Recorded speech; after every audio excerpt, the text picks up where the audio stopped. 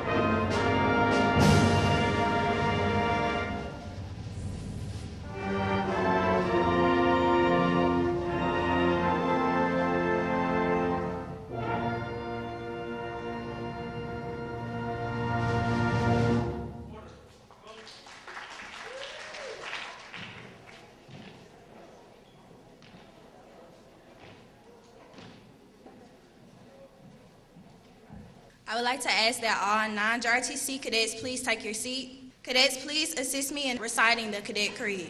I am an Army Junior ROTC cadet. I will always connect myself to bring credit to my family, country, school, and corps of cadets. I am loyal and patriotic. I am the future of the United States of America. I do not lie, cheat, or steal, and will always be accountable for my actions and deeds. I will always practice good citizenship and patriotism. I will work hard to improve my mind and strengthen my body. I will seek the mantle of leadership and stand prepared to uphold the Constitution and American way of life. May God grant me strength to always live by this creed. Thank you. Please be seated. Next, let's welcome our superb band and choir, who will bring a few selections, and afterwards, they will be followed by Cadet Major Vernicia Anderson, who will be giving the history of Veterans Day.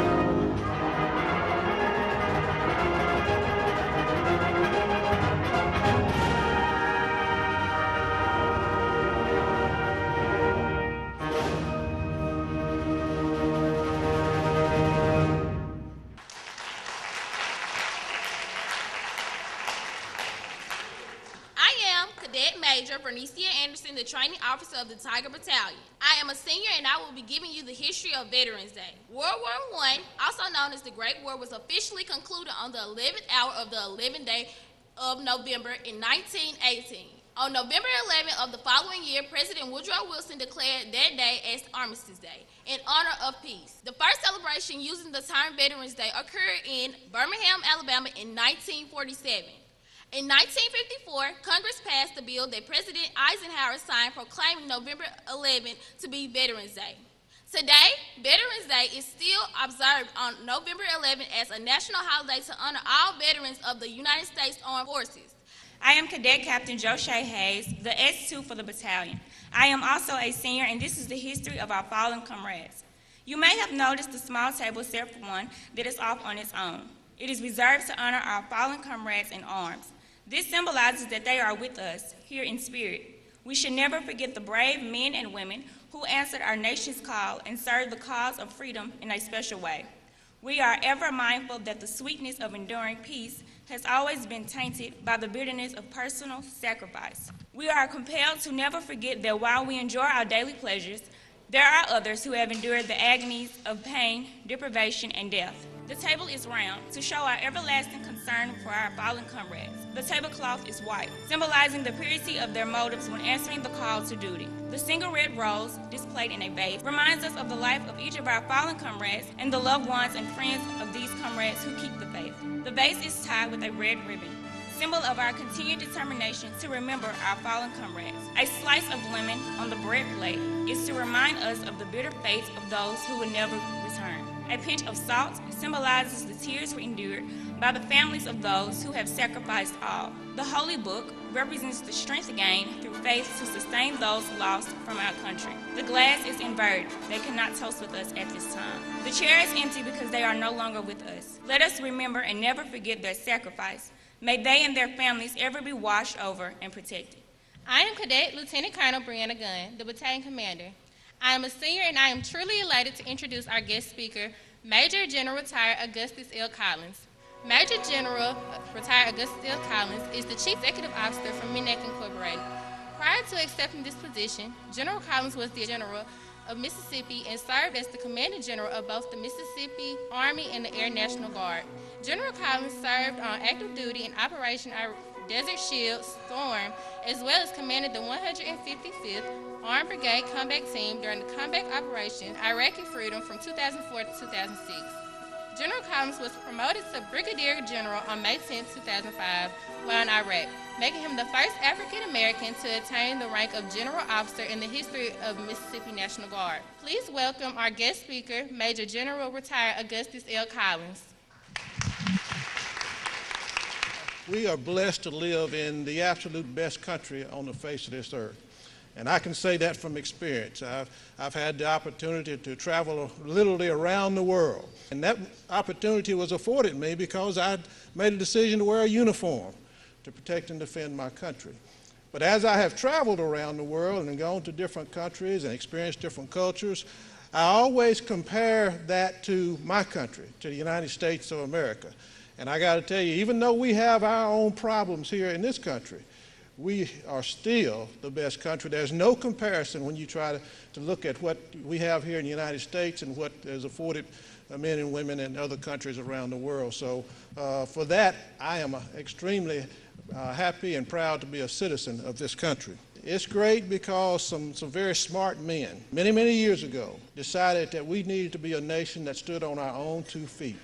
We needed to be a nation that developed our own laws, and we were a nation that ruled ourselves. Now, that idea has been around for 243 years, and it's because of that idea that many men and women have raised their right hand, they've signed their name, and they made a promise before God and in the presence of men that they would protect and defend this great country of ours. It's that idea that soldiers, sailors, airmen, Marine, Coast Guardsmen, have laid down their lives at certain times on the mantle of freedom to protect that idea and to provide an opportunity for you and I and our families to live, work, and play in a free society. It's because of that idea that we have the opportunity to go and worship the religion of our choice. That idea gives us the right to vote for the candidate of our choice. It's an idea that gives us the opportunity to freely express ourselves, freedom of speech, freedom of expression. It's the idea that all men and women are created equal. Whatever you choose to do in life, the door is open. All you got to do is make sure you don't close that door.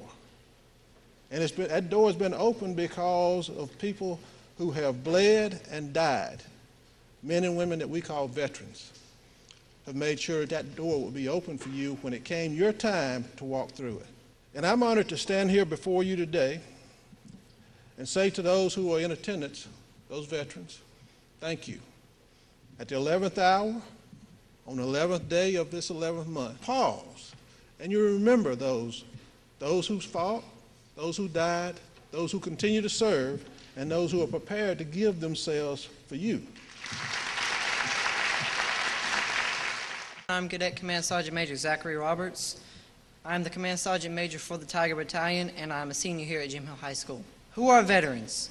Veterans are men and women who for many reasons don the uniform of our country to stand between freedom and dictatorship, to take up the sword of justice in defense of the liberties we hold dear, to preserve peace and to calm the winds of war. The title veteran must be earned.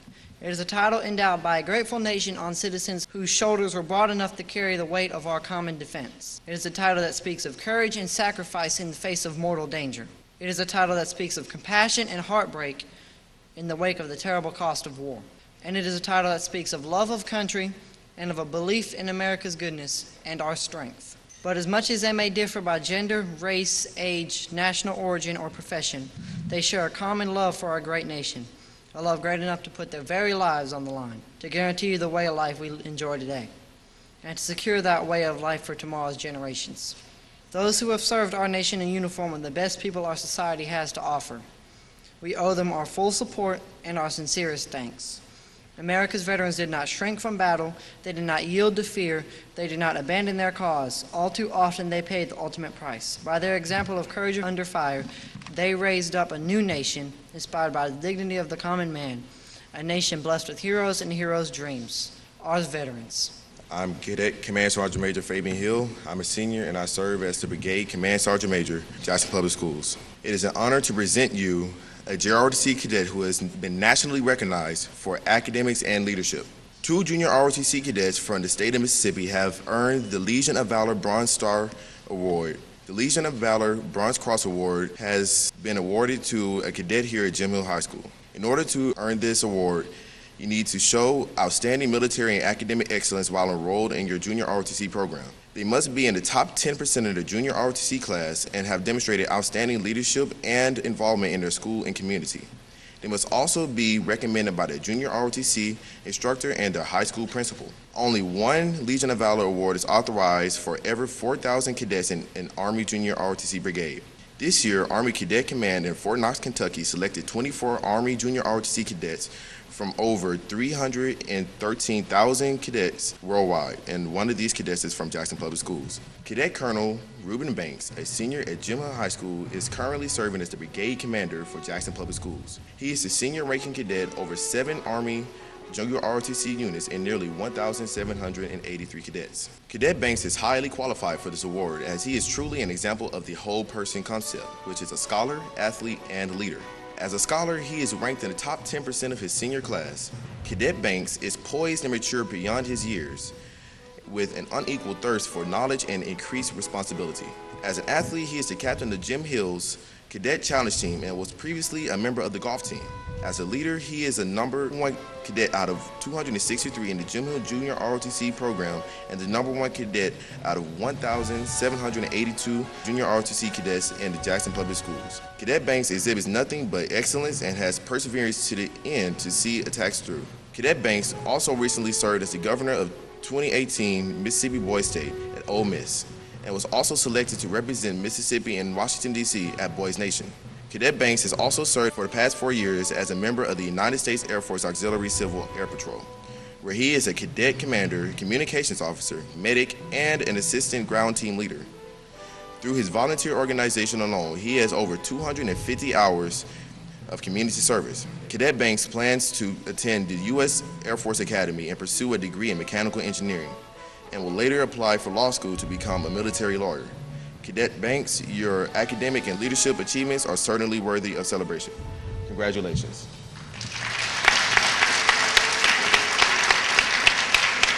He's been doing a lot of extra things. He's gone the extra mile. And that's the reason he's standing before us today on the stage holding that Legion of Valor. I have one of my coins that I want to present to him today and just to tell him how proud I am that we have someone from Mississippi and from Jackson to receive that award. Attention to all orders. The Legion of Valor Bronze Cross Achievement Award is presented to Ruben M. Banks for outstanding achievement in the Reserve Officers Training Course Program on this day, November 7, 2018. Richard D. Wonke, Director of Awards, given under the hand in City of Washington, D.C. I'm Cadet Captain Corinne April. I'm the S6 for the Mighty Tiger Battalion.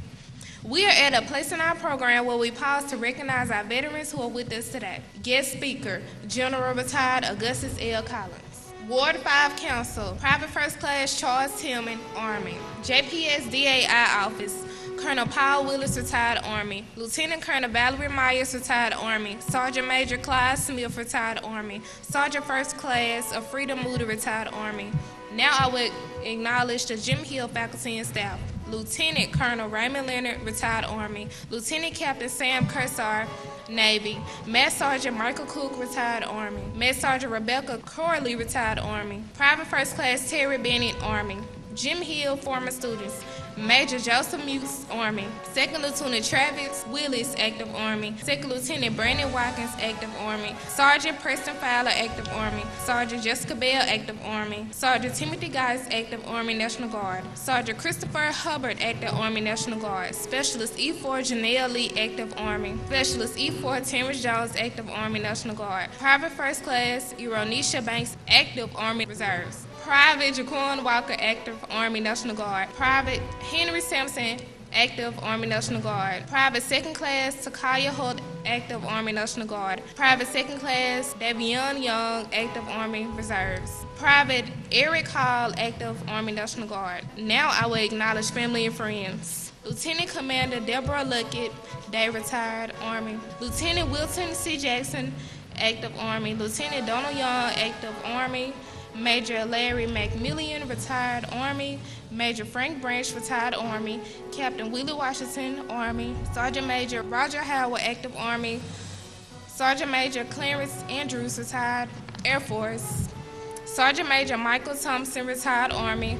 First Sergeant Ari Washington, Senior, retired Army. Sergeant First Class Ari Washington, Jr., retired Army. Sergeant First Class Preston Collins, retired Army.